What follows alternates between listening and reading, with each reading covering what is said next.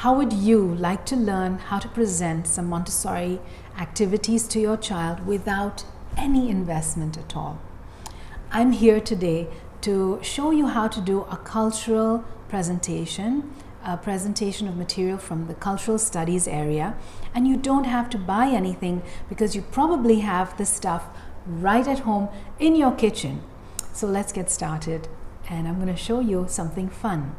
Now, what I love about Montessori culture is that you can be so creative with it, you can be so inventive, and you don't actually have to invest a lot of money. And the same material that you have can be used in different ways with your children, and it allows them to develop a sense of curiosity and understanding of the world around us. They develop an appreciation and a value of nature and our relationship and the importance of things to us and us to them, that there's this interdependency between human beings and all living things. Now today I've chosen to tell you a little bit about material that we find in botany. Culture, the area of culture is divided into zoology, botany, geography, history, and science. So today I've chosen something to show you that will cover the area of botany, and all you need are some fruits from your kitchen. Now I'm using model fruits because this is of course a classroom, so we keep it on the shelf, but you can just open up your fridge or see what you have in your kitchen and pick up maybe 3 to 5 different fruit that that's there. Or if you don't have a variety of fruit, you can choose to work with a set of vegetables. That's entirely up to you. All right, so I'm going to show you a couple of different ways, 3 different ways in which we teach the children about model fruits. Now, the first activity that we do is basically a discussion. In our classrooms, we do this with a group of children. It could be a large group or it could be a small group of children. In this case, I'm going to use one child, one-on-one. You can do that as well. Hi, Aryan. Today I want to explore some fruit with you. We're going to be learning about fruit. Do you like fruit? What's your favorite fruit? Apple. Apple, okay. Let's see what I have in my basket that we're going to learn about today. So, tell me if you know what this is. Pear. And what color is the skin of the pear? Yellow. And do you know what color the flesh is? White. Okay, now, does this fruit have seeds?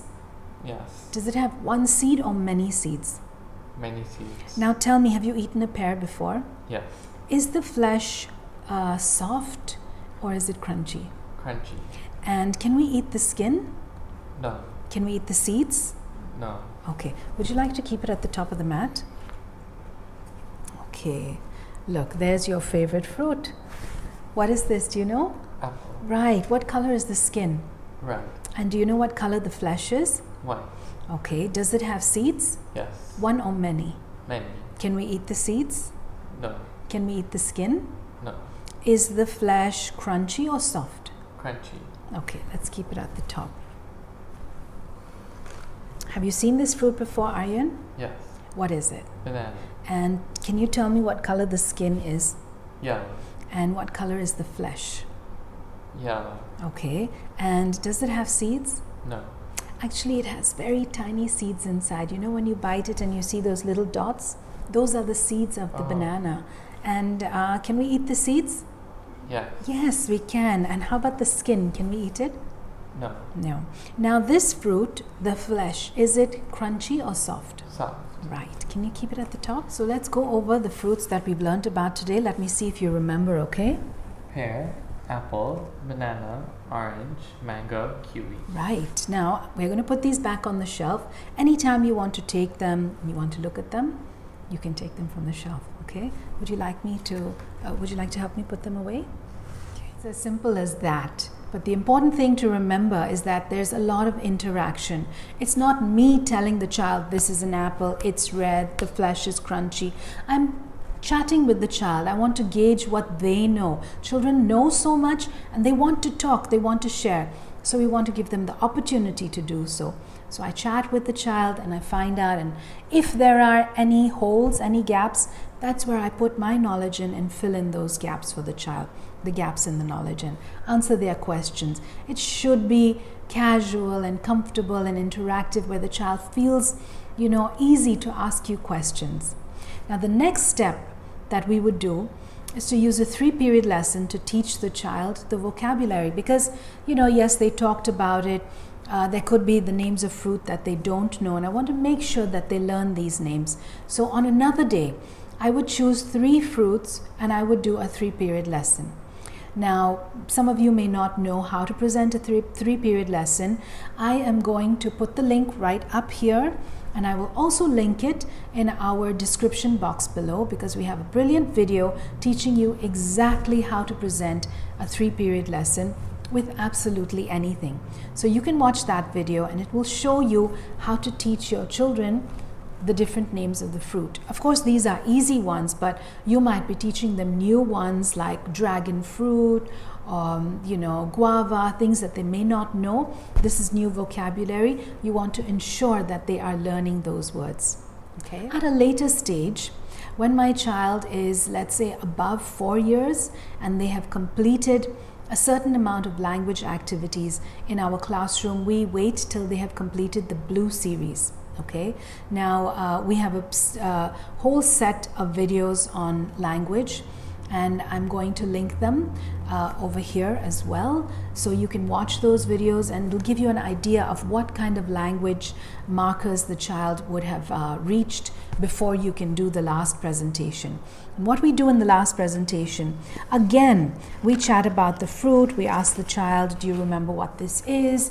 Can you tell me about it? Now, we are hoping there are no holes in the knowledge, and the child is able to tell you confidently everything about that they know about these items. And after that's done, we have these word tags, which we ask them to read and match. Now, these words are not necessarily phonetic words that the child can break down very easily, but that's why I said they should have at least covered the Blue series in language, because then they will be able to sound out the beginning letters, the beginning sounds, and then make an intelligent guess and be able to read and match it to the correct fruit. So we have made this a very rich activity. There's a lot that the child is learning here. What we do in our classrooms is we extend it, we make fruit salad, we do fruit and printing with the children, we make juices, we do peeling of the fruits in the practical life area. Sometimes we take them to an orchard and we do fruit picking. There's a lot that you can do. You could do planting activities. So this can go on and on. We find storybooks that are related to this, just like the Very Hungry Caterpillar. And we teach them about the fruit through that. We can explore this and stretch it into a healthy or a junk food theme with the children, and let them talk about the benefits of eating fruit and the nutritional value. So it's really up to you and the level of your child's interest, how far and how long you can carry on learning about these items. Now, this is fruit. You can do the same thing with animals. You can do it with vegetables. Of course, it's not possible to have all the real or model fruits. What you can do later, after giving your child a lot of concrete experience, is go into pictures.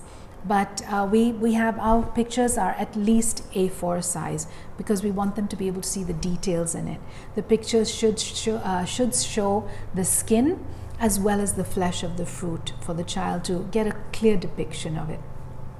Again, this is material that's easy to make. You don't have to go out and buy anything. You can print them, you can show them pictures of Google Images or of Wikipedia and talk about it that way.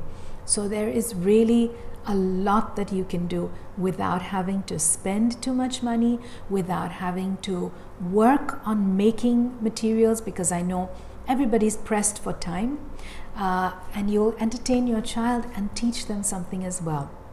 I hope that you have enjoyed learning about how to present fruits, learning about this botany activity from Montessori Cultural Studies. I will be back soon with more activities for you, with more for all of us to learn and grow in the field of Montessori. I hope you've enjoyed this edition of the Montessori Dictionary. Please make sure that you hit the bell icon so that you get notified every time we post a video. Make sure you're subscribed to our channel, and I look forward to seeing you again in the next 2 weeks. Until we meet again, have a beautiful day.